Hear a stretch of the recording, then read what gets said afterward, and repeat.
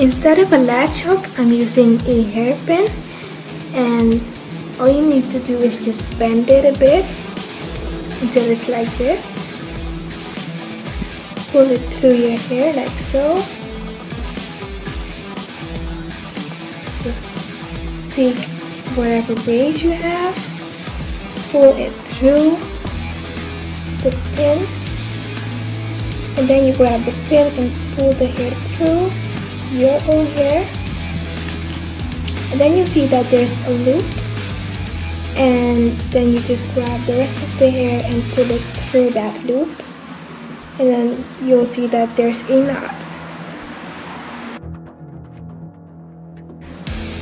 Pull it through your hair like so.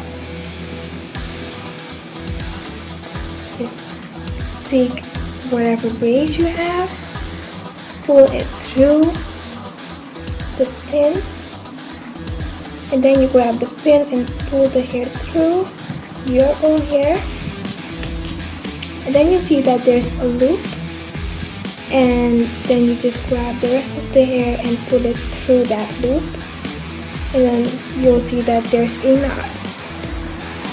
What I'm using are just curled braids from Jumbo, and they're my favorite crochet braids, or one of my favorite crochet braids, because you can just wash them and re-wear them anytime. They're like really long-lasting braids, so I really love these braids here.